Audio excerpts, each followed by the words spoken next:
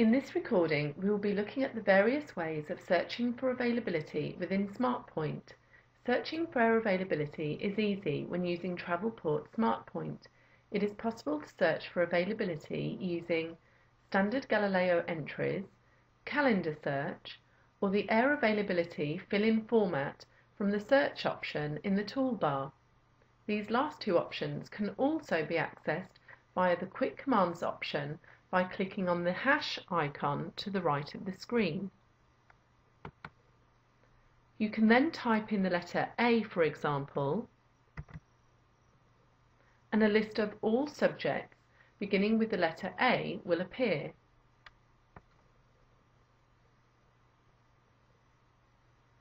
Smartpoint's availability responses come from the direct carrier link and automatically populate the availability screen with last seat availability for over 300 participating airlines.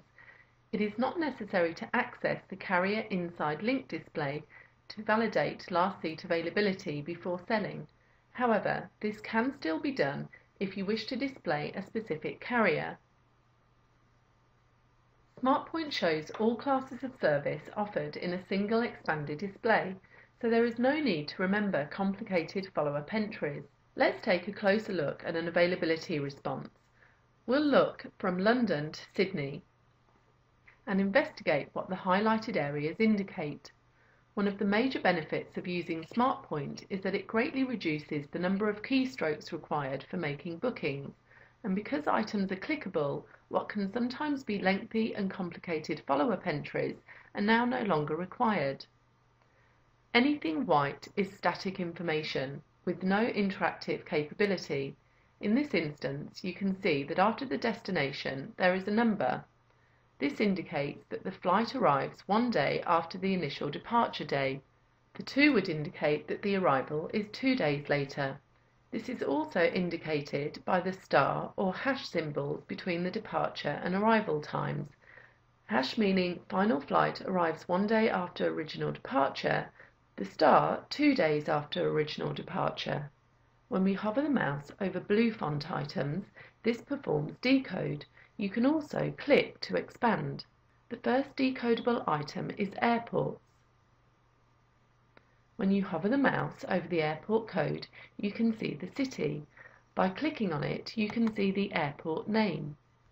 A 1 between the departure and arrival points would indicate that the flight stopped somewhere. For more information, click on the 1. You are now able to see where the flight stops, as well as the flying time between each of the departure and arrival points.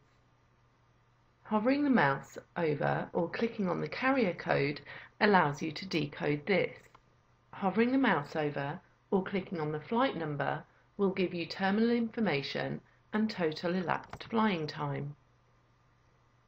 When flights have the @ symbol in front of them, this indicates that the flight is a code share. By hovering the mouse over the symbol, you can see which airline will be operating the flight. Hovering the mouse over the equipment code will tell you the aircraft type. Dates and number of passengers can be changed after initial availability is performed via the Availability Modifier toolbar. This allows for quick access to the same availability request for the prior or following day. You can also select the number of passengers prior to selling the seat. Up to 9 can be selected. To minimize or expand this, click on the calendar icon to the right. The More Flights link returns more air availability. Alt and M can also be entered if you prefer using keyboard entries. Please note that clicking on the More Flight link does not remove the original 16 flight options. Scrolling up and down will view all availability options that have been displayed. Let's take a look at another availability display, this time from Karachi to Delhi. Seat availability is also color-coded to enable easier distinction between available seats, shown here in green, waitlist closed, shown here in grey, It is also possible to waitlist classes with a 0 indicator. Seats on request or available to waitlist are shown in orange. Smartpoint enables you to search for outbound and return flights in a single transaction. In response to such a request, outbound and return availability displays are shown using the upper and lower terminal partitions. Outbound and return availability is displayed from a single entry using ++. If you require the same routing in reverse for the return, there is no need to add the routing after the ++, just add the return date. So in this example, we're looking for the 10th of October from Barcelona to Madrid on the outward sector, returning on the 15th of February. This now displays the availability for the 10th of February from Barcelona to Madrid on the upper partition and the availability for the 15th of February from Madrid to Barcelona on the lower partition. Each partition has the previous and next day date choices and the number of passengers. As the user selects the number of passengers on the outward journey, you'll see that the return leg alters accordingly. If you wish to display a specific carrier on both the outbound and return sectors, you would need to add this into the entry after each leg. So in this example, we're looking at the 1st of August from Athens to Paris with Air France, returning the 15th of August with Air France. If you were only to add this to the very end of the entry, it would only search for the specific carrier on the return. Another way of searching for availability is by using the Air Availability Search option via Search from the toolbar. A fill-in format will be presented, which is simply completed with the search criteria.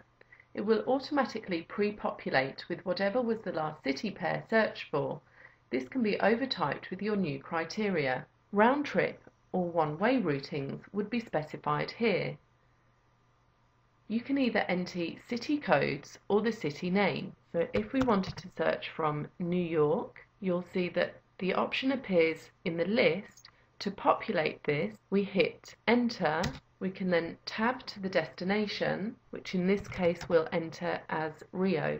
Alternatively, you can use the mouse to choose from the options listed. To enter dates, either overtype or use the calendar. Preferred departure times can also be selected. Let's choose our return date. You can also specify a particular airline. Type in the airline code, and from here, passenger numbers can also be selected. We can even enter the preferred booking class code. The results returned will show only the booking class code requested. When all requirements have been entered, you can then click on Search. There is yet another option for searching for availability via the calendar, which is accessed via the Tools option of the toolbar. Once calendar has been selected, you can then scroll down to see the other months. It will show the maximum amount of months permissible to book in advance. Alternatively, you can also expand the calendar by clicking on the edge of the calendar and dragging so that you can see multiple months without the need to scroll.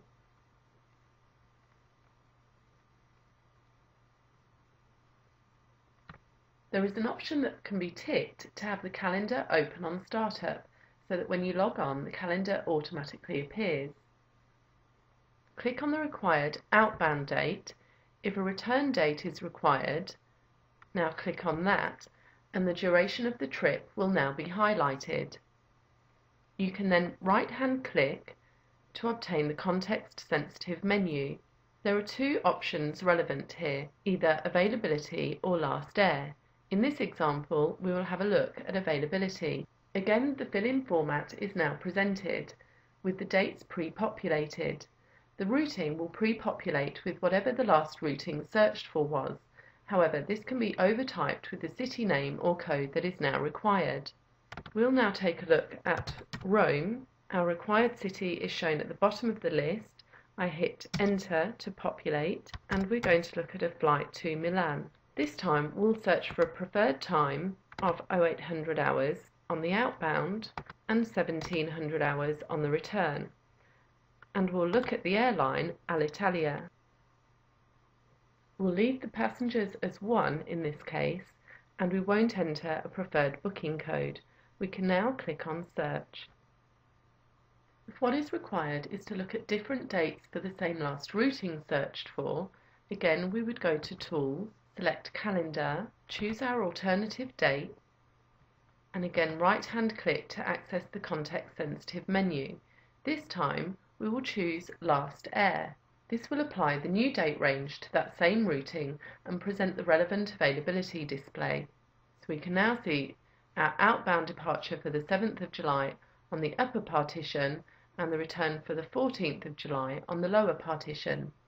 A point to note here is that if the last routing looked at was a one-way and a date range has now been selected, the results will not present the return availability.